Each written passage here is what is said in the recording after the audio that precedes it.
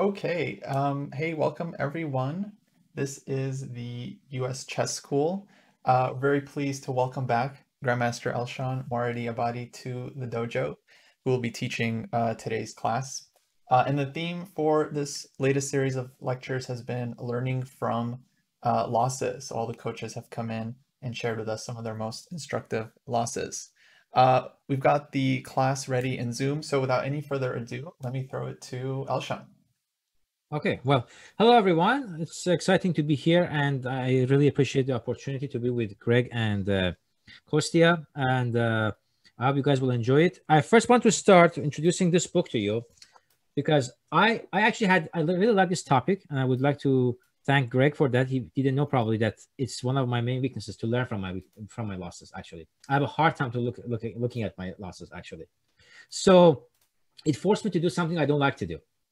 And one thing is that I was always having a hard time dealing with my losses psychologically. So when I was in Iran and I was in the US, I read a lot about sports psychology and dealing with losses and stuff. And there's this book that is written by the best sports psychologist, How Champions Think. This guy trained a lot of golfers and also LeBron James. This is called Rob Rotella. He lives in Virginia. He works at Virginia Tech. And he talks about how to actually improve yourself when you have some weaknesses. And you kind of reflect upon your mistakes. Do not dwell upon it, but learn from it and then internalize the knowledge that was missing or the skill that was missing and then move on. So one problem I have is that when I play an opening and it really exactly doesn't turn out the way the way I want it to turn out, I drop it and move on to the next line. That's has been always. So I have a very too broad of a repertoire because I've been working on so many openings because I was trying to fill in a hole by, I don't know, starting something else on the side.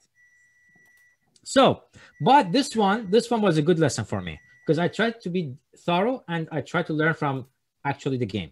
This is a game. It's actually a very painful loss against Sam Shankland. I played in 2017, and I played the line that I thought I will catch him by surprise, but it's Sam. You cannot surprise Sam. I mean, come on. Okay, let's start with e4, e5, knight f3, knight c6. And the inspiration, if you don't mind, I want to keep the live.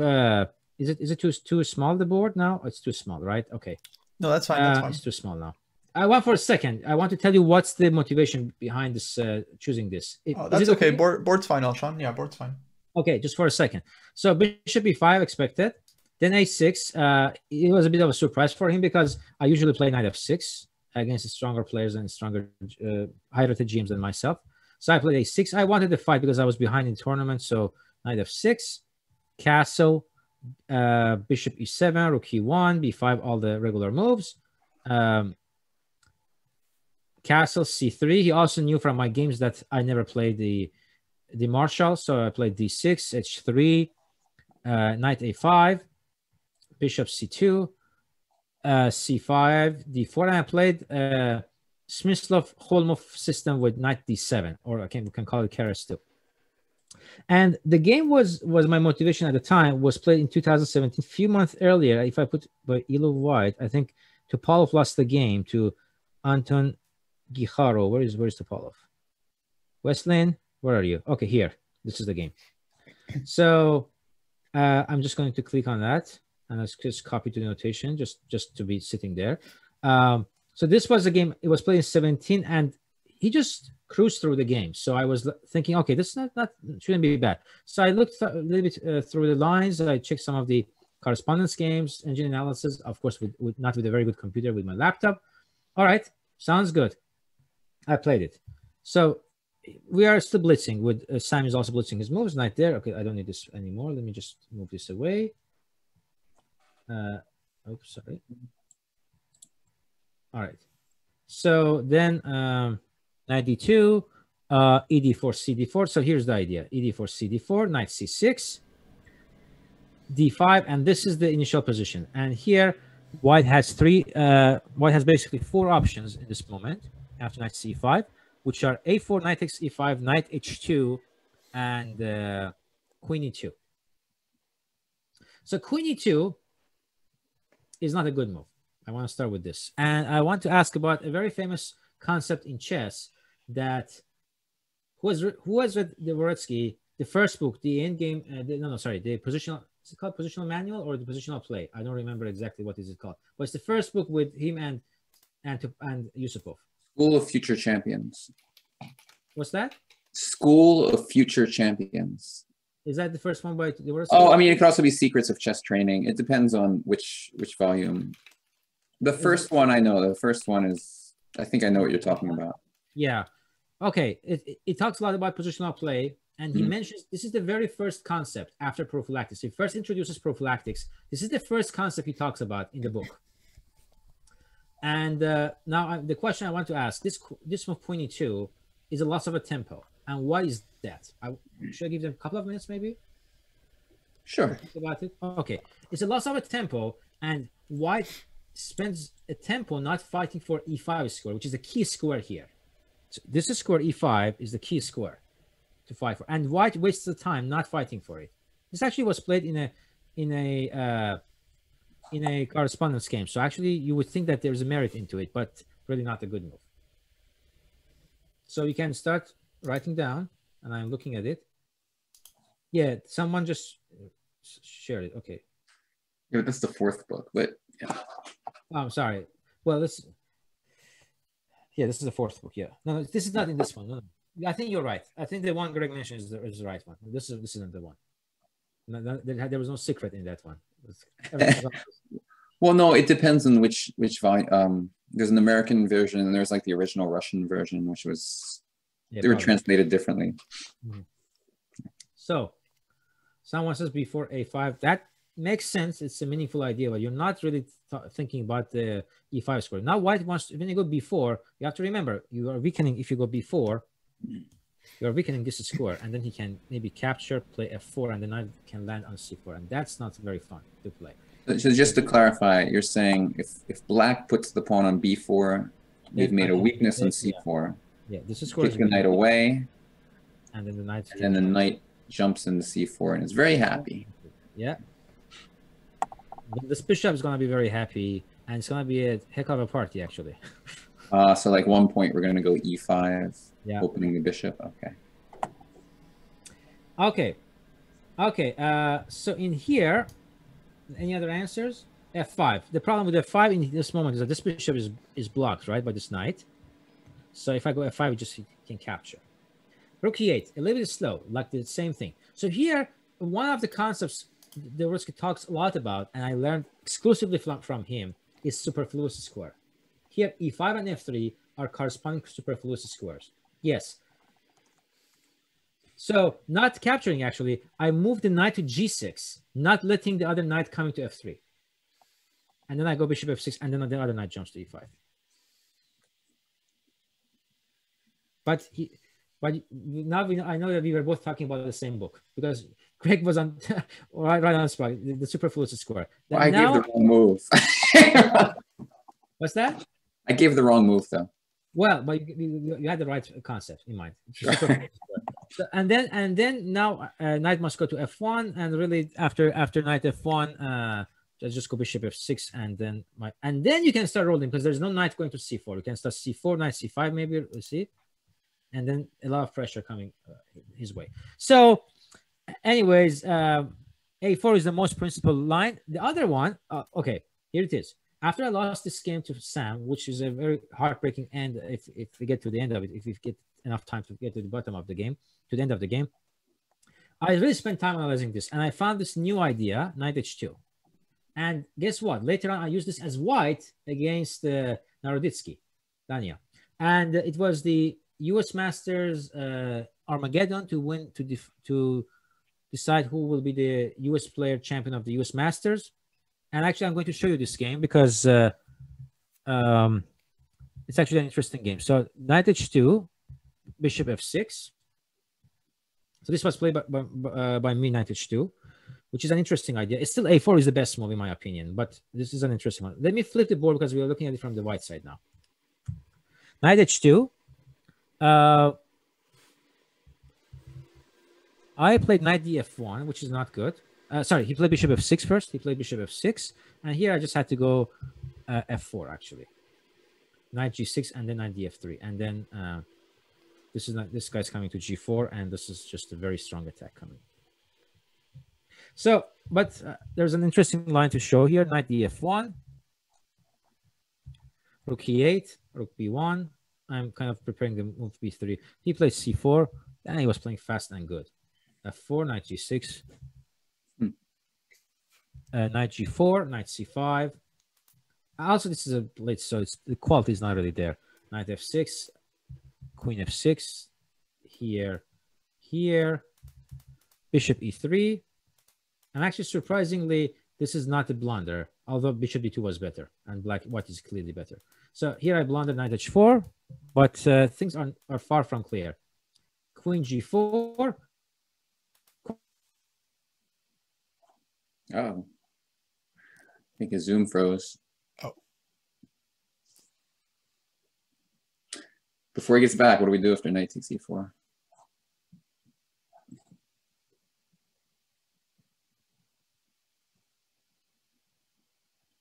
What do we do? Probably it's like bishop takes, knight g3, and then knight h5. Looks interesting, right?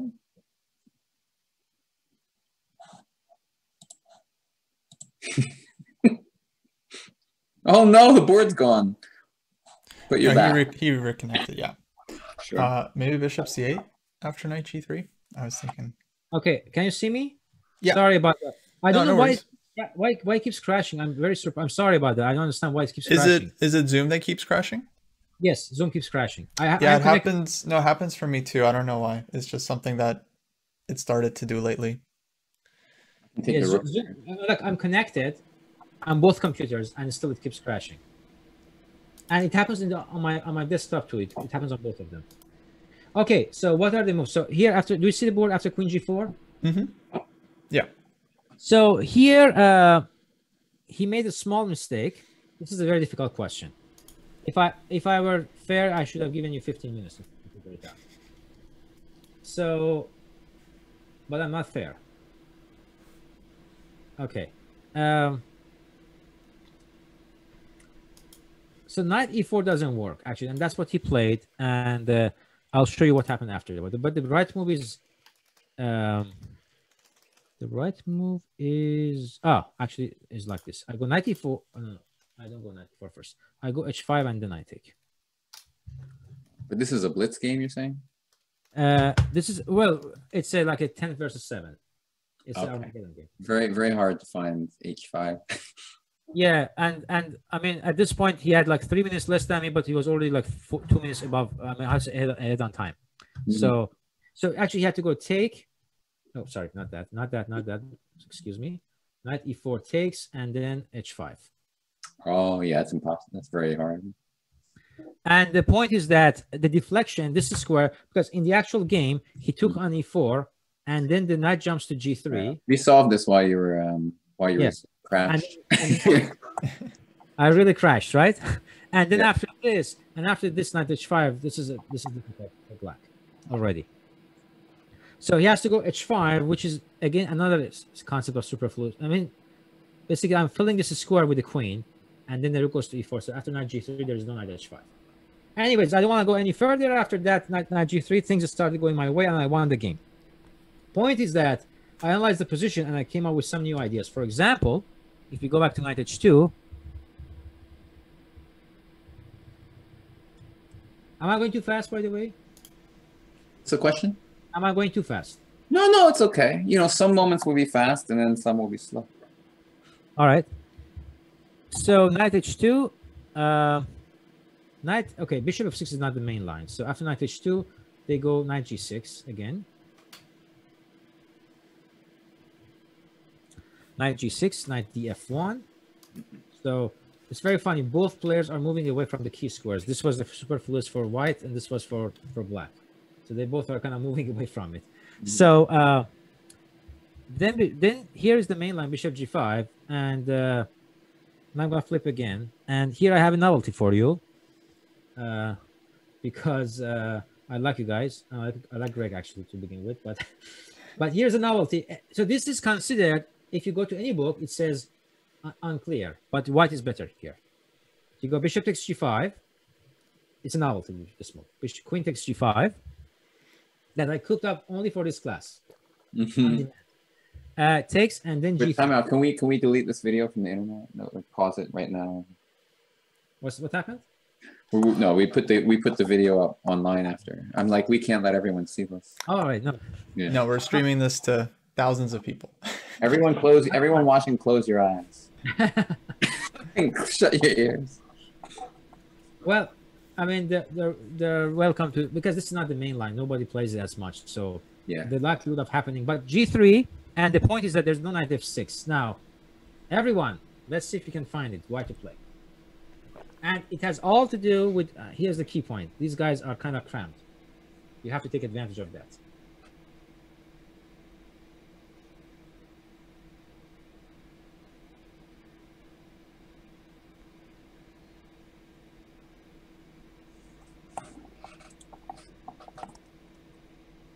Be careful about the pins too, guys. No way. Oh, Brian, g4, seriously? No. All those holes, f4, h4. Oh my God. Okay, I'm muted in Zoom, guys, so I can Guys, you have talk to worry to about my heart Twitch. condition too, guys. Okay. If we go knight f3 Yeah. and g4, then they sack. Yep, I'm we have thinking an answer. h4, We knight have an takes answer. Do you h4, want to ask f4, Daniel to talk about it? queen g6, Sure, e5. I'll unmute him. Or you can. Do you know how to do it, or do you want me to do it? I don't see. I mean, I have I to got it. I got it actually. Okay. Daniel. Cool. So first I thought f4, but then I realized after knight takes f4, h4, there's knight h3 check, which is kind of annoying. So then you go h4 first instead, and after they take with the knight, then you can go f4, and then after queen g6, e5, and I think you should be doing some good Exactly. stuff. And if and after h4, if I go queen h5, what happens? I didn't calculate this far. Let's see. h4. Let me show you that. So he's right. If I take f4 and then here Just take the e5. queen. So, but here's the question. Queen h5.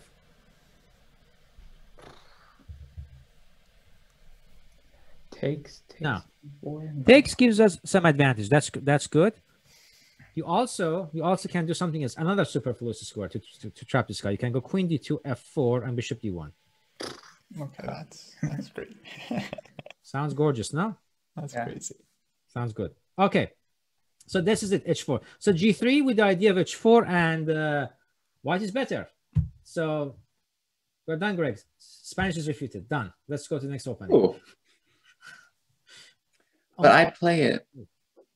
Yeah, me Well, too. I play the Marshall more. Yeah, I mean, you see our principal. You see, again, nice guy. We Yeah. GMs play this grandpa chess nobody likes. Mhm. But I also, okay, I don't want to talk about it now, but you have some good games you posted on Twitter. There was really Oh yeah, I only post good game. Every game I lose never makes it to Twitter. Only the best ones. There's one good one against some Russian gym. It was really good. Actually, I've put it in my Thank curriculum. Thank Yeah, you. I like that one. Yeah, the tactics are really good, actually. Okay, but that was an A4 Marshall, not a regular one. Okay, so let's go back. Let me go back. All right, so this knight h2 was my move, but not my move. It's been played some other times, but then once I got to play this opening, I took it seriously, and I picked up from white side, and I scored a very important win, winning Armageddon. Okay, it wasn't extra cash money or something, but it was a title. So. And it wasn't all going to the all the credit doesn't just go to the opening. You just don't win by playing a new idea, but it was, I think, a good thing to play. So knight e5. Another move here is to play knight takes e5 and a4 later, but that will take a long time, and we will be behind a lot. So I want to show you the end of the game. So we go knight e5 we go a4 as he played. And then here I have two choices. I can go rook b8 or bishop to b7. Just to tell you what's the difference if I take on e5 and then play a4. The difference is that if I take first and then play a4, then he has an extra option, bishop b7, which is not a good move, but it's an extra option. So better to play a4 first. So a4, and in this game, again, if I were to go through just rook b8, probably the class will be over. So I will not be able to finish everything. If you have time, I'll go get back to it. I'm going to follow bishop b7, which is what I played.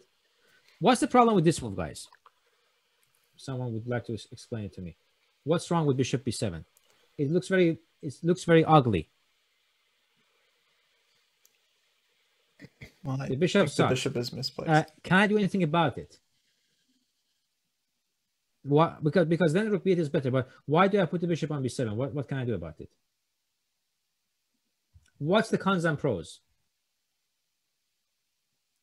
Yeah, my only real plan is to play f5. Someone, F5. Arnav Gupta said that. Mhm. That's my plan. And why do I play bishop b7 over rook b8? Because then if I go rook b8, oh, sorry, let me. If I go rook b8, then any moment white wants, it can go a, b, and then the rook comes to my home. That's why I don't play rook b8. There are, again, cons and pros. It's a playable move. So I play bishop b7, and Sam lashed out moves as well. Knight e5, this f4, knight g6, knight f3. All right, now I have to invite him for a fight, because if I don't play, next one is he wants to play f5, right? Correct? Are we good on that? Everybody, I think, agrees that f5 or e5 is not coming, because I am preventing e5 by attacking the pawn on d5, right? So if he goes e5, we can take in that one's hanging. But if he goes f5, then my bishop is dead forever on b7, right? I cannot go f5 because he goes e5. My knight doesn't have a good score. So what I need to do is to provoke him to come forward. So I played bishop f6, which is a correspondence move. You know, those players playing with the engines running 24/7. Really, they're the sport. Engine playing versus engine. So who has a better hardware wins the game.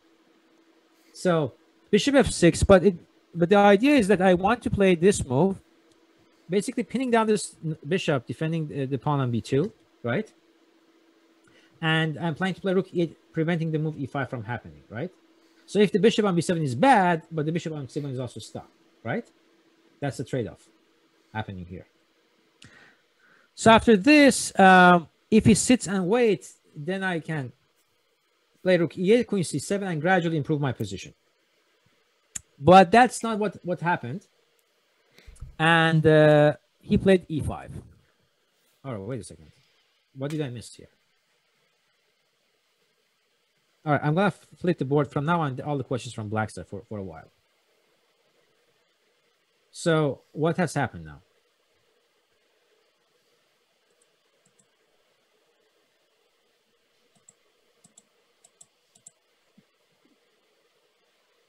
Is it losing now?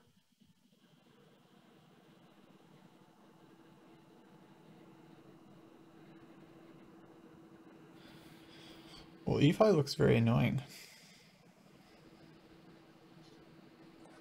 So I see comments, and this is a very similar one. Right now my highest rated student is like 2450 FIDE. Sorry, 2450 USCF, 2350 FIDE, and everyone here gets frightened. Okay, Royal Buchanan, I'm sure, is that a name? Yes. I'm not sure. Is that okay? He said bishop e7. I would like him to elaborate, talk about why bishop e7 is a good move. Well, Here, I'm gonna unmute. Royal, do you have a mic? I can't remember.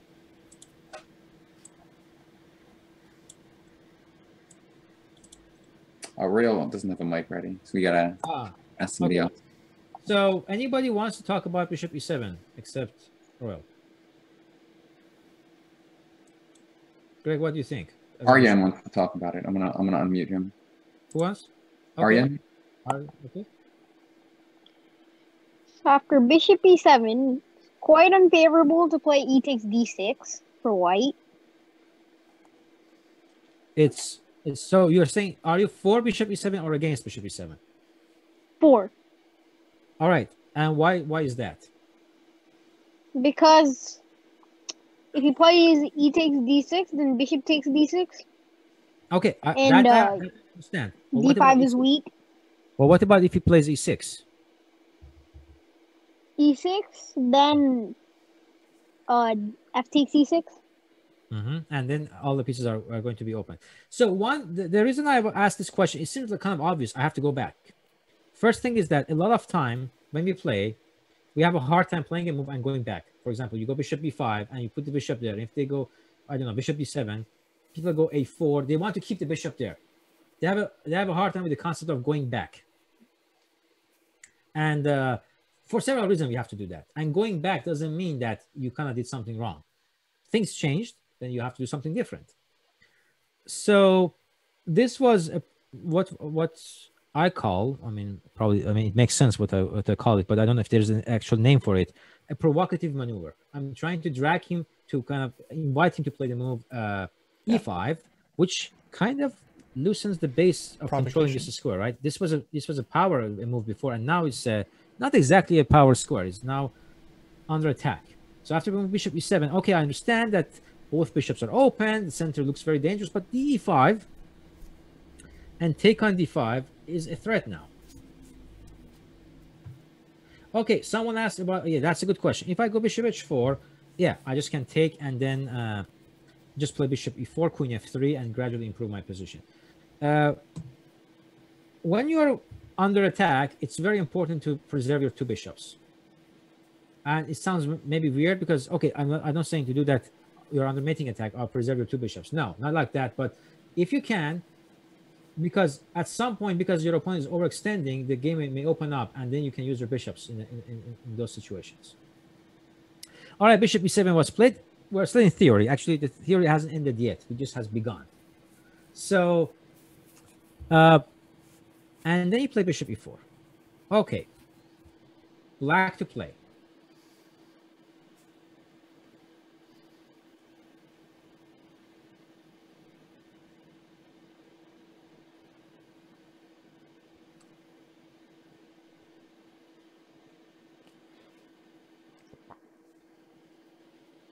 Now, can I just sit and wait, guys? I have to do something drastic. Why?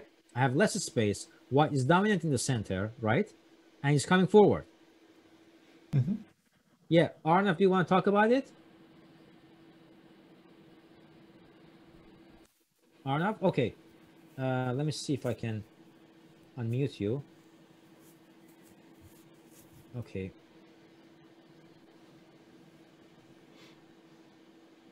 Who are we unmuting? Arnav?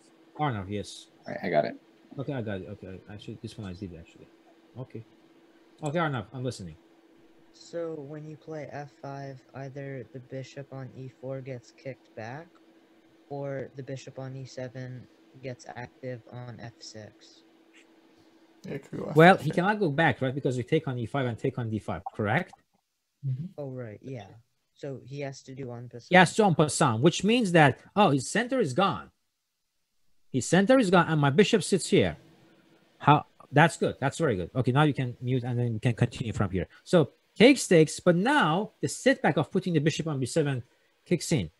And that is the fact that he can play bishop f5. And look, now he's planning to put it on e6. I cannot play bishop d4 check because he just take it and defends the bishop. So he plays there, and now he's planning to put the bishop on e6. So now I have to kind of fight it. So I play bishop c8. He goes bishop e6 check. Now, to take or not to take, that's the question. Another question. Are we afraid of this move? Bishop takes g6, h takes g6, and a takes b5. We're not.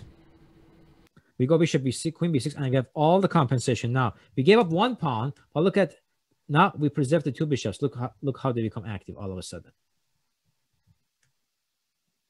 Looks good. So, for sacrifice pawn, we have a very good compensation. So he played bishop e6, of course. And at this point, guys, we're on move 23. How much time do you think I have? How much time Sam had? And it was a 1 hour 30 minutes game with 30 seconds increment. Can you guess how much time he had? How much time I had? No time. 5 minutes each. I have no Yeah. idea. I had 1 hour 36 minutes. Sam had 1 hour 45 minutes. So we just had accumulated time. Now we're just kind of putting time on. We're just punching the clock. So I played take stakes, and I played b4, which is a good move because now he wants to take and take on d6. So this is a good move. I played b4. Then Sam played this, and now here's the end of my theory. But Sam again played another move, g4. He was 1 move ahead of me. He played the move g4. Look at this. This looks like a Christmas tree, but with two different colors, huh? Kind of, not exactly. Okay. You need a pawn on a3. Yeah, I need a pawn on a3. Yeah, you ruined it. Sam's fault. He had to play a3 instead of. You could go rook to a3 next move. Yeah, I wouldn't mind that, do I? So, all right. So g4. Now, here I spent 40 minutes and I blundered. So expecting everyone finding the move is not fair. It's a very complex position. Well, let's give everyone 45 minutes to think about it. That's a great idea. Yeah. That's a great. But I want to say one lesson I learned from this game. Lesson number 1. Knowing the theory isn't enough. You have to know the final position of your theory and play training games in it. That makes you an expert in the position you play. I had seen this position 2 days before this game for the first time. And I thought my analysis, 2 days analysis, was good enough. Maybe it would be good enough to play, I don't know, online game or against I don't know, some players my level. You're playing Sam Shankland. You cannot afford just knowing theory. He just, actually his way of playing f5 g4 is not necessarily the best way to play, but it's a hard thing to deal with. So lesson number 1, you want to, again, saying it again, you want to play an opening, you have to be an expert in it, especially these days. I know Greg is not a big fan of the engines, but we share the one thing in common. For example, we don't never let go of beating Scandi. That's that's very important. That's very important. So you have to know your stuff against Scandi. So, but you have to know it. That's my point. You have to know what you're playing. That's important. So I played the right moves until this point, but I didn't know what to do here. I spent 40 minutes. Wow. And I played the move d5, which is a mistake. Actually, it's almost a losing mistake. That's what I would do. In fact, this deserves 2 question marks. And it's a very natural move, right? It's a natural looking move. First of all, guys, g5 doesn't matter because I play bishop d4 check. But what should I have done is that I had to play more active. I had to go c4. Why did this move didn't cross my mind? Because I wasn't prepared mentally to play against g4. And I was worried about g5. But now I have bishop e5. And f5 is well protected. So I had to go c4. And I have 3 pages of analysis in here, just here, to see if c4 works or not. And c4 works. But I want to continue. So d5. And here now he's clearly better. Queen e2, which is a mistake. He had to go knight e5 first. I don't want to discuss why this is a small mistake, but this, knight e5, c4, bishop f4. And all right, this one is a difficult question, so I'm not going to ask this one, but I'm going to play black plate c3. Now from white side, I give everyone 3 minutes, and what we can learn here is that what we can. Okay, I learned. What I can give you as a hint is that white is winning.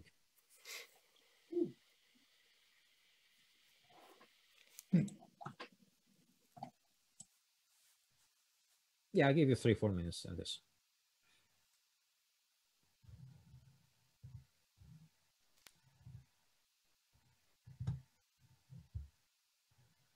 White is winning.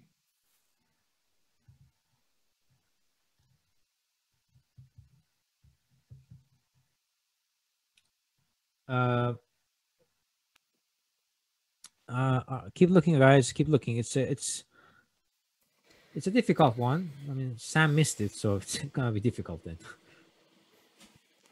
Yeah, tell me about it. It all has to do with the fact that the bishop on f4 is not protected. Right.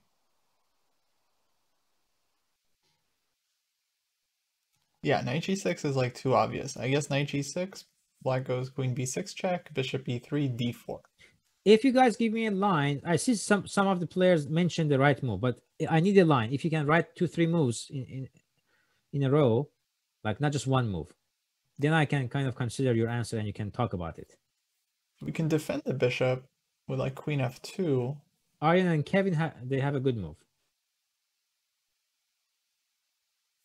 But I'm not sure. I mean, queen f2 is interesting because it threatens knight g6 as well as maybe some g5 ideas also, as well as knight d7, so it covers the diagonal.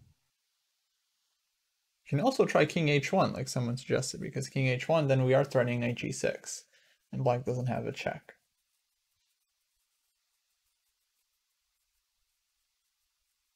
Daniel, your answer is close.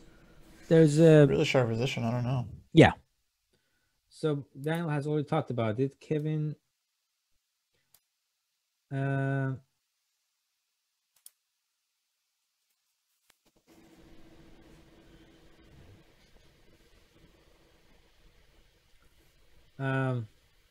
should I? How should we do it? Should we ask the people?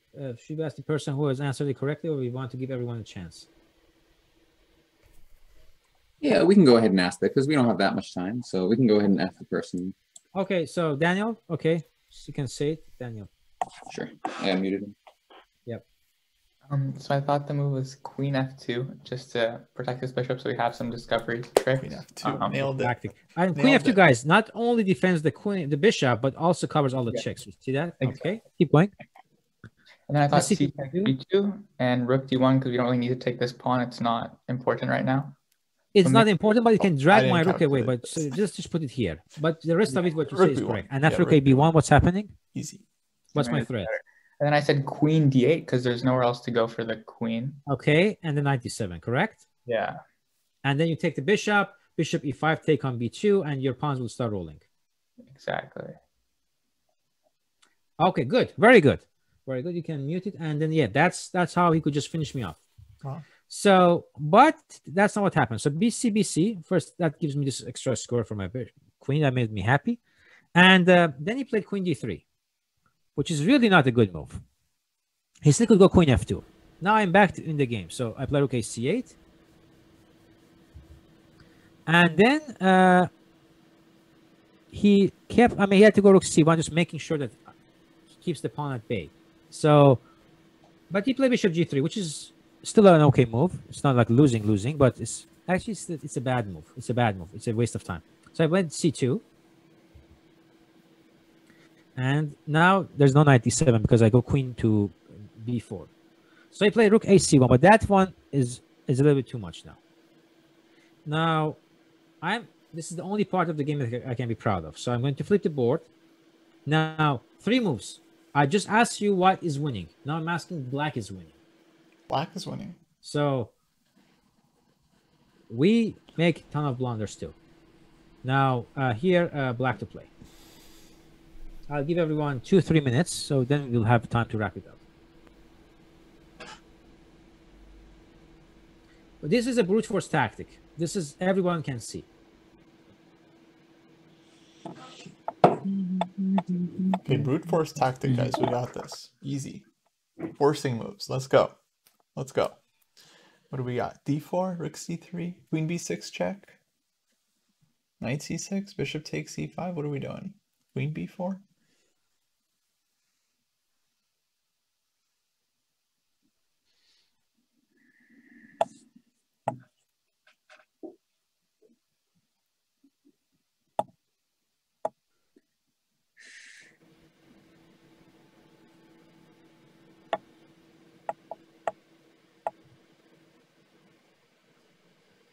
Bishop h4? Is bishop h4 a move?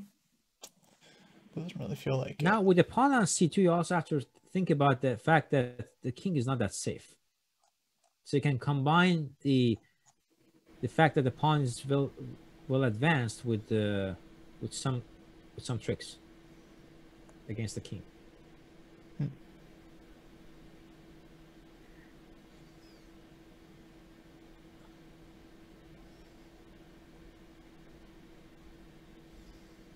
Good try, but no, I still don't see any answer yet, guys. But take your time. No answer is no. None of the answers are correct so far.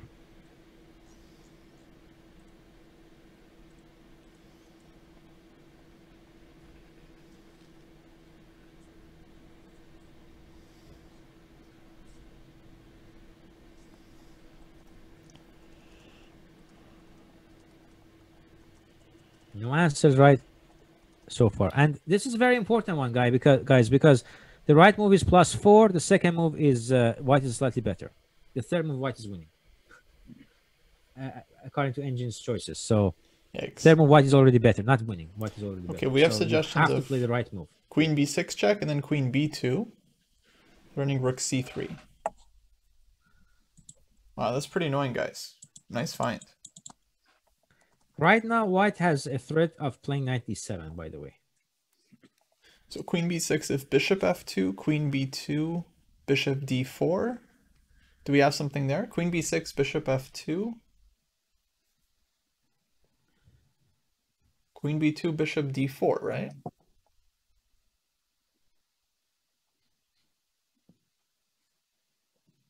Troy, you came kind of close, but no, your line is not exactly right. But you kind of have a good. Okay, since we don't have that much time, I think we're going to give it to Troy. Although his line is not exactly correct, but his first move is correct. He's the first one who mentioned this move. So I'm going to. Oh, that's not good. I'm sure everyone mentioned Queen b6 Troy, check. where is he? Maybe bishop g5. Okay. Go ahead, Troy. Or Queen b4 looks like a nice idea because then we can go Rook c3. Oh, Queen b4. Exactly. And And after Queen b4, why can't he take on c2, guys? What do you think, Troy? Can you look at the board? well, I'm thinking Rook takes c2, Queen takes c2. Look at the board bishop again. Look at the board again. Look at all the geometry on the board. Oh yeah, I can just take an e5. Take on e5, and if he takes with the rook, this Then we was can the go Queen b1. Yeah. Yeah. cunning idea here. Yes, he cannot take with the bishop back, and if he takes on c8 first, I just play this check, trade the pieces, and then I'm up a piece. Oh, okay. Queen d4. Oh, man. I don't know if bishop d4 is stronger, but my plan at the board was that I play this trade up a piece, and then this is winning. Probably bishop d4 is even stronger. Probably, Wow, what a trick. because the king is exposed. So after this, he cannot take on c2. Now I have the threat of playing rook c3, and there's no defense against it. Now, Yeah, I thought white is could take on just c2 winning. here. Now, look at this position. 7 moves later, I get checkmated with black. Don't go anywhere. Wait a second. All right, so Troy, let me put you on mute again. Good job. Brutal. That was tough. So queen b4, king h2. Now we're both in time pressure. So remember, 10 moves earlier, we both had more than 1 hour, 30 minutes. At this point, we made all the mistakes we were making both right and left. Okay, he had about 30, 40 minutes. I had less than 10 minutes at this point.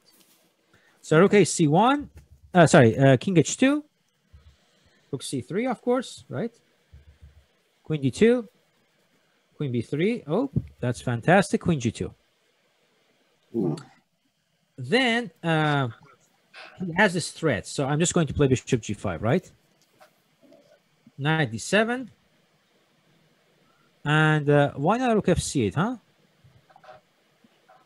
Well, first of all, I don't even need that. I can just go d4 and just push the pawn. But okay, rook f8. I'm in time pressure. And now, rook f8. 3 moves to go, and I have like a little bit less than 5 minutes. Rook f8, and he plays bishop e5. Okay. Here comes the tragedy for me. But before that, I want everyone to prove that how much better you are than me. So, black to play and win.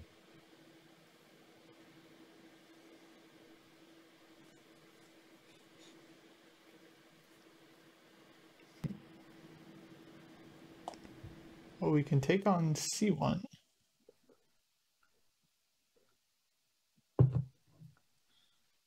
I mean, bishop c1. If bishop takes c3, we have bishop Okay, f4 I didn't lose check. on move 40. I lost on move 42. But it was Bishop lost on c1, move bishop c3, bishop f4 check, and then queen takes c3. So that's good. Rook e3 also interesting. Yeah, one of the candidate good move. answers are d4, rook d3. Troy said, yeah, that's one of the good answers. But after d4, what about f6? d4. Wow. d4 takes rook No d3. big deal. d4 f6 is the line they're thinking. Rook d3. Rook d3 is actually not Rook d3 is also winning, actually. Actually, the thing is that it's so winning that even if I don't move, if I once put the position as white to play, it is still +2 for black, -2. So it's a very winning position. So d4 works, and f6, g takes f6, that also works. But the easiest way, and is just go rook f3. I like this move. Prevent f6 in time pressure. Whoa. And then play d4, and that's just game over. And just take on c1, then play d4, whatever. Rook Prophylactic. f3. In time pressure, the most important thing is to stop your opponent's counterplay, especially when there is a threat. And Sam pointed out immediately after the game was over. And that's a good way of thinking.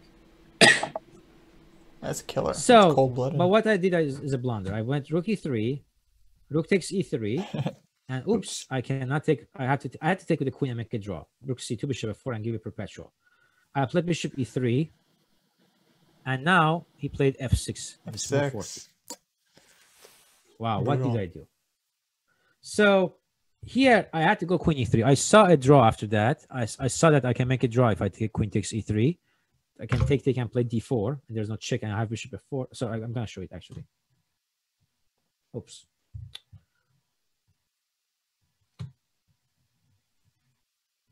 And then d4. There's no check. I trade the bishops when I need. I play queen e3 back. I want to play d3. The activity and exposure of the king to checks gives me enough to make a draw. And I saw that. And when you see your advantage is gone, don't fall for what I call sunk cost fallacy or escalation of commitment. I mean, I committed to win this game, or I've invested so much to get this winning position. I've got to make it happen. The chess is a very humbling game. So do what the position tells you, not what you feel like to do. So rook e3, big time blunder, this, and now I move 40 with the minute on the clock. I didn't see knight g6 is a draw. Still, with a lot of analysis, it's going to be a draw. f7, and this is actually working for me. Queen f3, knight back g6. This is a draw. I thought he takes on g7 and I get mated, but which wasn't the case. So what happened is that I took on f6, and after knight takes f6, I resigned because he just goes king f1 and I get mated. Wow. The tragedy of move 40th. Can you show us how you get mated here? Here and then here. Then knight e7 is coming. Sad, huh? Whoa. 90.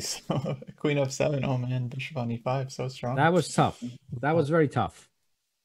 So, should I have some concluding words, or I have to show some more lines? Oh yeah, totally some concluding words. Like, so what do you learn when you lose a game like this, and what do you try to do to improve on it in the future?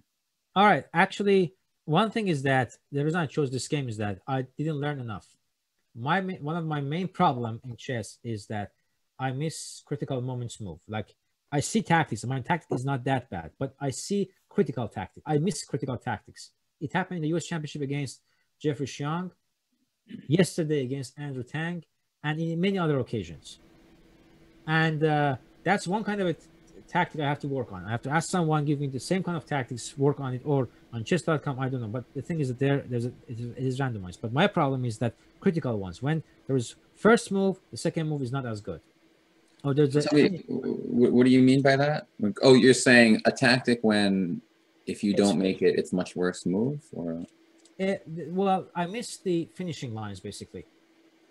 So like you get a good position and then you have trouble like completely finishing the game. Well, if it is positional, my positional technique is okay. Tactics, if they're like regular tactics, are fine. But in this case, I had a little bit of a weak king, and then it was a bit of a time pressure, and I just had to kind of think about 2-3 concepts at the same time, and I got a bit confused. Yeah. The same thing happened yesterday against Andrew Tang, and against Jeffrey. I'm completely winning in the U.S. Championship. Much more difficult, but it's still the same. 6-7 minutes on the clock, and I couldn't exactly see all the concepts at the same time. So these moments I have problem with, and it's been the case for the past few years at least. So I have to see. How much of it? One more question. How much of it would you like chalk up to time pressure? Well, in this one, it's time pressure because I I had less prep That's a good than question. Sam, so I got 40 minutes behind on the clock. Can I ask a totally another question? So the move where you spent 40 minutes and it turned out you game. didn't make the best move anyway. Do you feel like you should have spent less time? Yes, Okay. and I had to play it intuitively. That's a very important and good question, because when you cannot see everything and the position is really complicated, we're not machines. We cannot come up with an absolute solution. So you have to rely on your gut feelings.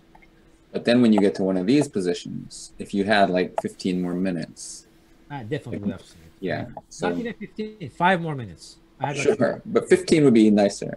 Because, you know, when I was doing commentary for the US, your tournament, actually, Robert Hess was playing against Naroditsky, and Robert got down like 2 minutes to 45 minutes, right? And he just, in the end, he just couldn't find the right moves. And he basically lost the game because he spent 40 minutes in the opening when it didn't. His position was less complicated than yours, I admit. But he spent a lot of time just like figuring out where the rook should go, where the, you know, like just kind of like small decisions in the beginning of the game. Yeah. And then when the big decisions came, he just had no time left to deal with them. I mean, he's also. I do not have that problem exactly like Robert, but he's also a bit of a perfectionist. He mentioned that in the interview. Oh, I didn't know that. I mean, yeah. He wants to kind of like playing it very. But if you are like that, you either have to know the opening or you just have to let it go and make a move so that you can preserve some time. Wow, so I figured him quite well. I take some credit for that now. Oh, you played a good game against him, right? Well, I played on his psychology. He wants to play like a fighting game, principle game, and he didn't want to make a draw. Or maybe he didn't know how to make a draw because there was a forced line, so he could make a draw. And then he ended up in a slightly worse position, and then that's not Robert to play a slightly worse position. So I just got lucky. He walked into something that he was not prepared for. But it's, I mean, I take it, right? Luck is a good thing. Yeah, sure. But it's a very good point you made about playing these moves faster. Nowadays, it's even more important, I think. In chess, to play faster, even less accurate, but faster.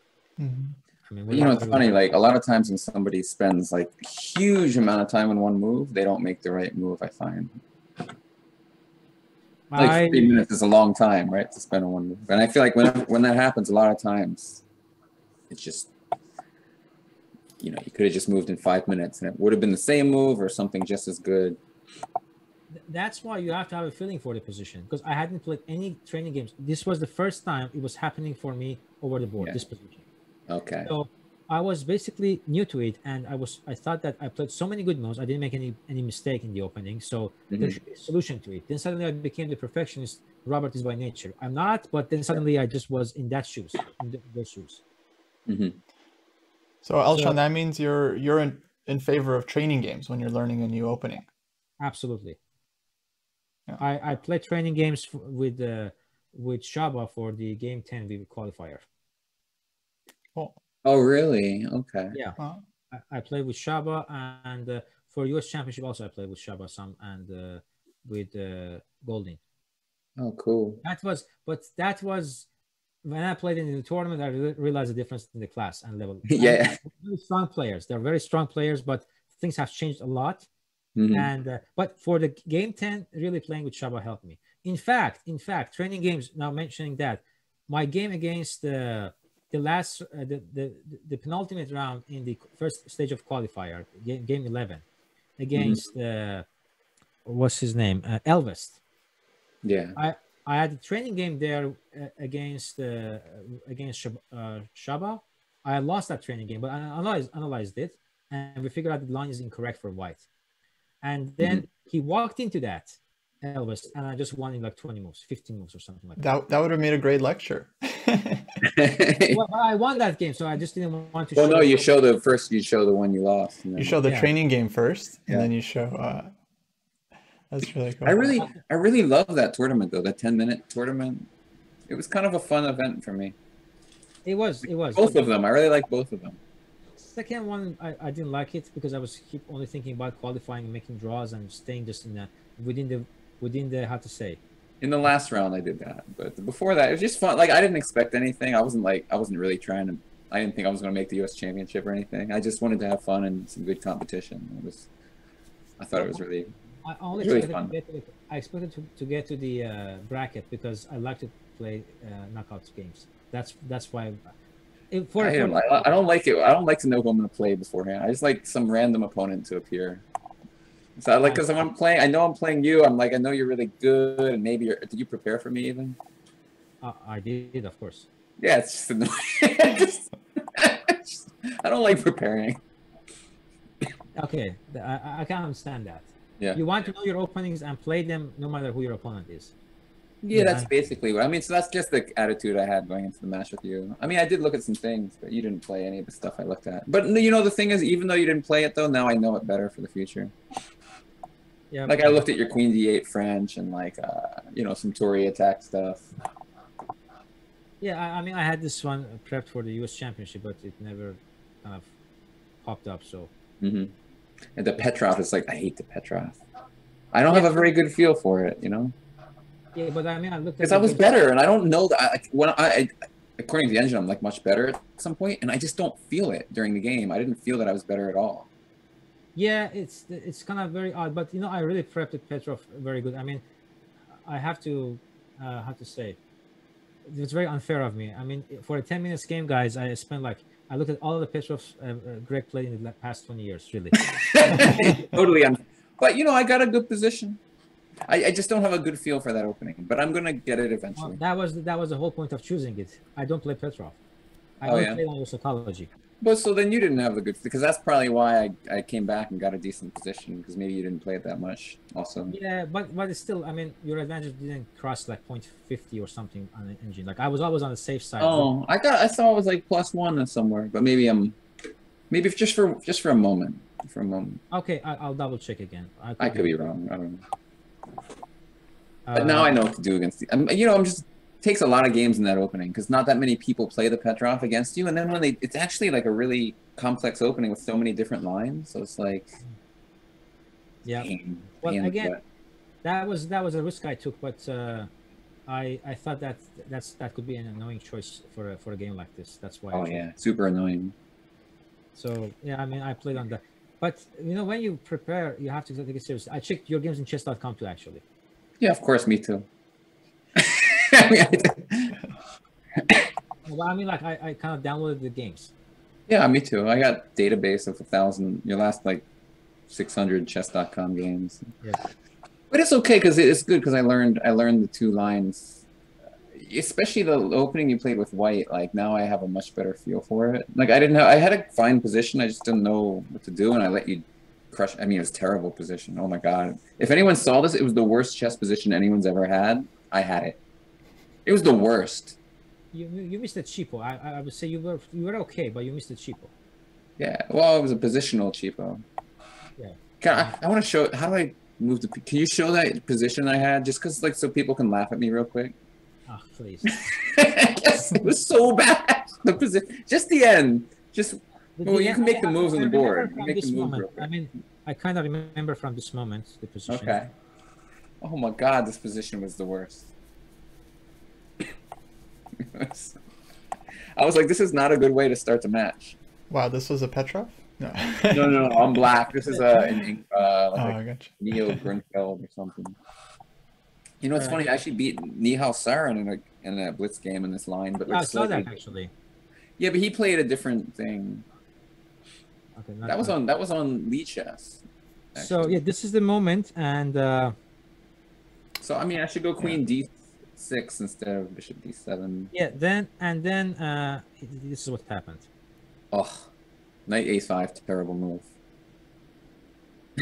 So bad. Now there's no bishop here because of this, and then after, and then you played here. Chicago. It's actually bad. I had to take first, but okay. This takes F6. I think you played there, back. Then the point, you get the pawn to E6. Yeah, then take the And then what Oh. happened here? I forgot. I don't know. I just know that your pawn goes to e6, and that my bishop and rook are like dead. Yeah. That's so bad. Yeah, the pawn ended on e6 here. Here I play e5. But this Maybe is I don't remember how I did it. I mean, obviously I'm already lost. I was maybe black. I just took first. I don't know. Take, and then you played knight c4 again. Yeah, I kept like letting you attack my knight for no reason. Maybe something And like then this. Yeah, and then the pawn went to the pawn. You played back. You made this one back and forth several times, and then you played back here, and I would play e6 something like I that. don't know if it was no. exactly. I don't know if it exactly. I would have taken No. an e5, right? No, you would take no. Yeah, you couldn't take on e5. You couldn't take on e5. Yeah. Sorry, my memory is bad. So It's okay. The point, I think everyone kind of understands what happened. Just imagine a white pawn on e6, and then the bishop on f8 and h8, and it was bad. This cheapo was the Yeah, but I should say I saw it as soon as like we started taking things. I was like, oh my god, this is going to be bad. Yeah, I misplayed the opening. I messed up the move order, so that's very common. That's another problem I have with my openings. I prep something, I thoroughly look into it, but because I need to play training games in them, I kind of forget them, and then. Yeah, this was my training game in this opening. Because it did help me a lot, because like I looked at this e3 move is not very common, so I like looked at all the different ways white can set up pieces, and now next time I'll be a little better prepared. A little bit. I mean, the fact that you can play Grunfeld is one of the openings. I mean, enviously, you can think of yourself that you're a very good player, because I cannot play Grunfeld. I tried it. I just can't. I mean, I have decent result in it, but it's all because I kind of somehow swindled my opponent somehow. It depends on I mean, it fits my style pretty well, I think. And I decided I'm going to play it forever. I'm just never going to switch. So that way, at least I'm going to keep learning. Every time I lose, I'm going to learn something, and it's not going to be erased by switching to some new opening. Yeah, that's a very good way to do it. And I just couldn't do that with Grunfeld. So that's one opening I cannot play. If one day I can play Grunfeld, I would feel so good. Yeah. But that's one opening I cannot play. I believe in you. I think you can do it. I'll try to give it a shot at some point. Yeah. But thanks so much for the lecture. Questions from I think someone raised the hand at some point.